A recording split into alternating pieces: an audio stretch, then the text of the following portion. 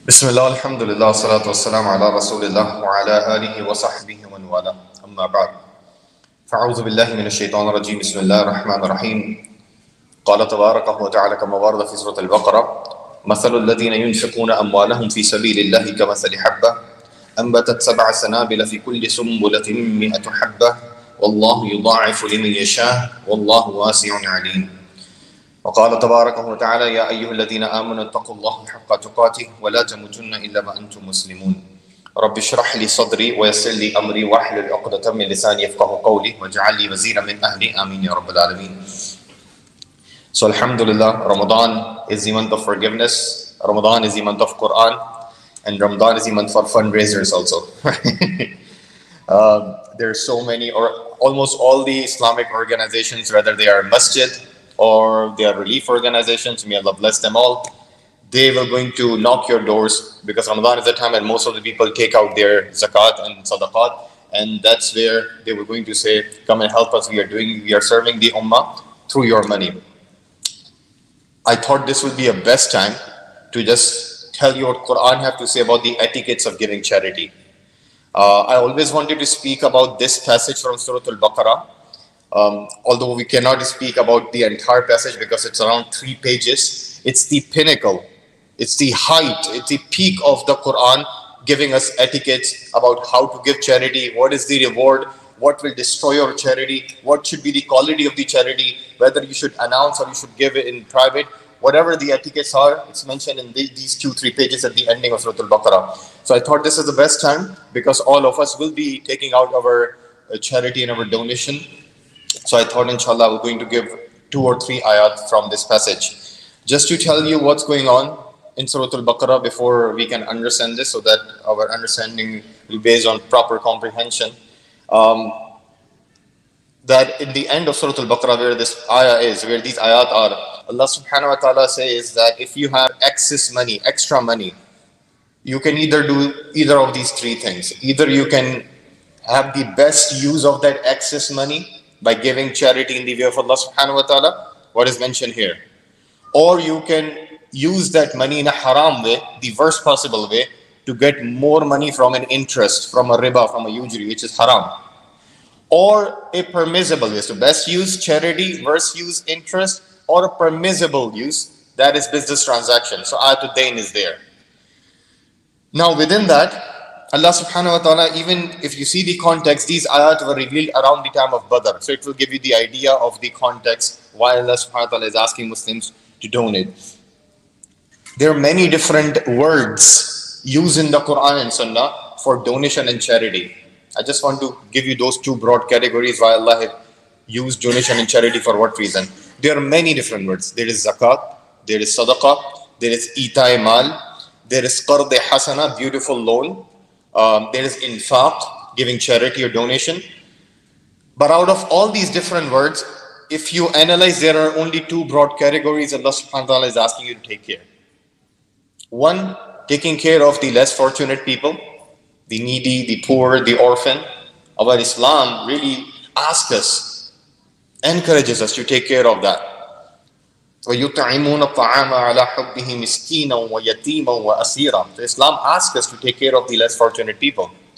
But then there is second category which we might not understand because the liberal mindset might not like this idea. So first is taking care of poor and needy. Allah uses words for that. The second is taking care of Islam itself. What's the point of taking care of the orphans when Islam is an orphan? You don't like this idea, but it is. You have to take care of the religion also. So building the institutions, giving da'wah, education, all these things, building masajid, they were going to come in this category. And interestingly, whenever Allah used the word infaq or qard hasana, beautiful loan or charity, that is only for building institutions to protect the Islam. For helping the poor and needy, there are different words. So these ayat which I will recite, which is most often recited in our fundraisers, this is revealed for this reason. Just remember this. Now without any further delay, let's start. Allah subhanahu wa ta'ala says, first about the reward of giving charity and donation. Allah says, مَثَلُ الَّذِينَ يُنْفِقُونَ أَمْوَالَهُمْ فِي سَبِيلِ اللَّهِ. Those people, the example of those people who give charity, who give donation for the sake of Allah subhanahu wa ta'ala, كَمَثَلِ حَبَّةٍ أَنْبَتَتْ سَبْعَ سَنَابِلَ في كل سنبلة مئة حبة. Their example is like the example of a seed. That seed will grow after some time into 7 additional grain, and then each grain will result in 7 additional seed. So in a simple language, from this complex calculation, basically Allah subhanahu wa ta'ala is saying, your $1 will going to be considered as 700. One seed resulting into 7 grains, 7 grain resulting into, each grain will result in additional 100 seed. Or Allah says, وَاللَّهُ يُضَاعِفُ مَن يَشَاءُ. Or Allah will multiply this even more than that. I was thinking, when I was exposed to this ayah for the first time, I'm still a student of tafsir, but when I started learning tafsir, the first time I asked this question. I said, why Allah subhanahu wa ta'ala, instead of saying in a simple language, your 1 dirham, your 1 dinar, your $1 is going to result in $700, I was going to consider that as $700. Allah would have given a simple formula. Well, Allah would have selected this seed, and then after some time 7 grain, and then each grain will result into 100 additional seed. Why this mathematical example, complex formula? And I got the answer from Tafsir al-Qurtubi, subhanallah. He says, this is exactly how our donation works. This is exactly how our charity donation works. He says, Allah subhanahu wa ta'ala is giving an example. The person who gives donation is like the person who is a farmer. Subhanallah. When a farmer puts the seed in the ground, can he see the growth of that seed? He cannot see the growth because it's happening in the ground. That seed will grow into grains, that grains will take out additional seeds. You cannot see the growth. The farmer only have to wait for the year end to get the big paycheck. Yes, he have to protect that land, that piece of land, from the insects, from the weather, from the snow, from the rain, but you cannot see the growth inside, isn't it? Allah subhanahu wa ta'ala says, when you give few dollars, let's say if you will give, inshallah, tomorrow is our fundraiser, or there are many other organizations having fundraiser, if you take care of some of the operational expenses of that institution, you know what will happen? Maybe someone will going to accept Islam. Every other Friday we have brothers and sisters taking Shahada. Maybe someone will accept Islam. Maybe they will receive the reward gift, or they will come in the classes, because you portion of your money taking care of that operational expenses of the masjid. And then they will going to marry that Muslim or revert sister. From that marriage, Allah subhanahu wa ta'ala will give them a son or daughter, and they will going to go to Islamic school. And then after 20 years, that kid will become a scholar. He will teach in some other community. Guess what? Who will going to get the portion of reward from all that? You, because you took care of that expenses to start with. But it took 20 years, right? So you don't see the immediate growth. When you give donation and charity, especially in these kinds of things. Because Islam doesn't believe in flashy works. Islam believes in stable, bringing stability. When you entrust, when you donate in these kinds of causes, it will take some time before you get that big paycheck. And that is why Allah subhanahu wa ta'ala is using this example, subhanAllah. One of the questions also I had about this ayah, that Allah says you will get the reward 700 times. Is it the reward in akhirah, or is this the reward in dunya? And actually I was surprised that some mufassir said that scholars do say this, that you will get the reward in akhirah, that's for sure, if your intention was to please Allah subhanahu wa ta'ala. But you will also get the reward in dunya, that Allah will bless your wealth. Allah will multiply your wealth. And I was surprised to read that some scholars say that this ayah was revealed because of Abdurrahman ibn Auf radiyallahu anhu. And some scholars say it was Osman ibn Affan radiyallahu anhu. When Abdurrahman ibn Auf, at the time of Tabuk, the battle, he got 4,000 camels and he donated. How many? 4,000. If you just take out Google, not right now, after, A average US cost of the lowest possible cost for a single camel is 5,000 US dollar. So 4,000 camel into 5,000, 20 million. 6 zeros after 20. In US dollars, in today's work. Abdurrahman ibn Auf and Umar ibn al-Khattab is asking, why are you doing this?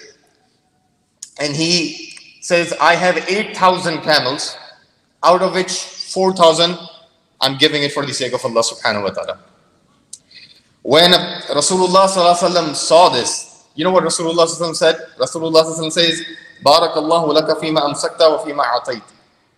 That may Allah bless Abdurrahman's wealth for what he have left for his family, those 4,000 camels, and may Allah bless your wealth for whatever you're donating. And therefore some scholars believe that even in this dunya, whatever you donate, Allah will bless your remaining money so that you will grow in numbers. And there are many other ahadith where Rasulullah sallallahu alaihi wasallam promised. He says, "Ma naqasa malin min sadaqah." Your wealth won't reduce by giving charity. Allah will give barakah in the remaining wealth. I don't want to share these stories. There are so many stories. I know each and everyone have these stories. So we have to be humble about telling these stories also. But one brother I know, not from this community, so don't start looking at each other. One brother in 2010 or 2011, he was struggling for a job after his master's, after his undergrad. Struggling for a job. I spoke with him 2 weeks ago, and he told me he was asking for some spiritual financial advice. He told me when I asked his numbers, he says he's earning $0.1 million a month through business. I said, you need to tell me the formula. What did you do? Means you were asking me to make dua for you that you find a job 10 years ago. What did you do all of a sudden? And this is after expenses and all those things. That's profit. And he was, subhanAllah, he was so humble. He said straight, there is only one formula. I said, what is that formula? He did not say, oh, you need to read the pattern of the market and all those things. No, not those catchy phrases. He's very smart in finances, that you can tell clearly. But he says, from 2011, from the time I was struggling, whatever money I had until today, I made a promise to Allah subhanahu wa ta'ala, whatever profit I will get in a month, I will take 10% out for Allah subhanahu wa ta'ala. And now he have a separate employee just for they taking care of that 10%. And uqsimu billah, this is true story. Allah is going to do this. Wallahu yudha'ifu man yasha. Sometimes we need to trust Allah. We test Allah a lot. Okay, let me put donation box $10. Imam Asif, it didn't become $70 because we are testing Allah. Just trust Allah. If not in numbers, your expenses will be reduced in the remaining wealth. Somehow you will be blessed in your wealth. May Allah subhanahu wa ta'ala give us proper understanding. Ameen ya Rabb. The second thing, subhanAllah, time is running out, but second thing, I just got the message, my iPad is connected through the internet, so my messages are coming here. One of our beloved brother Zakir Ali, his mother passed away. Inna lillahi wa inna ilayhi raji'un. May Allah subhanahu wa ta'ala forgive her sins, elevate her status to Jannah, and gather us all in the company of Rasulullah sallallahu alaihi wasallam. And may Allah forgive all the brothers and sisters who have passed away in our community. Ameen ya Rabb. So we'll announce the janazah detail and funeral announcement later, inshallah. Second point, after this ayah, Allah subhanahu wa ta'ala says what you need to do, what are prerequisites of donation. So Allah just mentioned about the reward. Now Allah is telling about the prerequisites, and I will end with these 2 points, inshallah. Allah subhanahu wa ta'ala says, not all the people are going to get the 700 times reward. You need to do something. There are prerequisites. Or even actually after you do this, you need to take care of something. Allah says, الَّذِينَ يُنْفِقُونَ أَمْوَالَهُمْ فِي سَبِيلِ اللَّهِ ثُمَّ لَا يَتْبِعُونَ مَا أَنْفَقُوا مَنًّا وَلَا أَذًى. مَنًّا وَلَا أَذًى. مَنًّا وَلَا أَذًى. These two things. I want you all who are donating money, remember these two words. Allah says, those who give money for the sake of Allah, and then they do not follow their donation, they do not follow their charity with constant reminders about their generosity or hurtful words, then they will get the reward. Constant reminders, al-man wal-adha. Al-manna means constantly reminding someone, you remember I helped you? You need more help? And al-adha, hurtful words. You are hurting someone's feeling after donating him or after donating to a cause. If you do this, you won't have any portion. You won't have any portion of the reward. You know, many a time, subhanAllah, in our community, you will see this. You'll see this at the individual level and at the collective level, at the family level also. You remember I helped you? Huh? You're looking for more help? Oh yeah, Worcester Islamic Center. Yeah, I actually gave $1,000 to Worcester Islamic Center. Do you need more money? Why are you telling people? And then there is one more tafsir of way of looking at this. The other kind of tafsir is that you will give $1,000, $5,000 to a cause, and then you will expect that now your opinion becomes $5,000 expensive. So people should value your opinion because you, mashallah, you will claim ownership now. You've given $1,000 now, mashallah. You are withdrawing your reward early. You won't get any 401k benefits. If you withdraw your 401k early, there will be such a penalty. So many taxes will come. Wait for that time. Wait for the time. Don't do the early withdrawal. And in fact, you won't only just cancel your reward. In the day of judgment, this will be source of punishment. Because in Sahih Muslim, Rasulullah says, ثَلَاثَ لَا يُكَلِّمُهُمُ اللَّهُ وَلَا يَنْظُرْ إِلَيْهِمْ وَلَا يُزَكِّيهِمْ. There are three kinds of people. Allah won't even look at them. They wanted attention in the community. Allah is not giving attention in the day of judgment. Allah won't even talk to them. Allah won't even clean them. One of those person is al-mannan, the person who gives wealth and then he reminds people, you remember I helped you? You remember I gave you this money? Allah says you will get the strongest punishment in the day of judgment in these words. May Allah protect all of us and purify our intention. Ameen Ya Rab. Last but not the least. So I mentioned about the reward. I mentioned about the prerequisites. The last thing is about the quality of the product we are giving.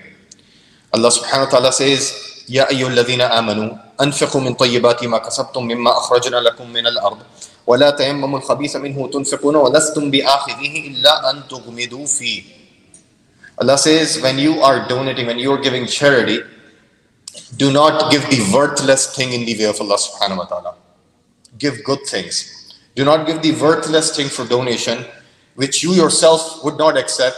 And if someone will give you that worthless thing, you will only accept with the closed eyes. Okay, give me. Subhanallah, I have to say this, and it's not personal. Sometimes we treat masajid like a trash can. Oh, I have to throw this in garbage, might as well give to the masjid. That attitude we have. Is the value of house of Allah the same as trash? Really? There is one more way of looking at it. Not only in terms of wealth, in terms of the things you are putting in the way of Allah subhanahu wa ta'ala, it should be of good quality.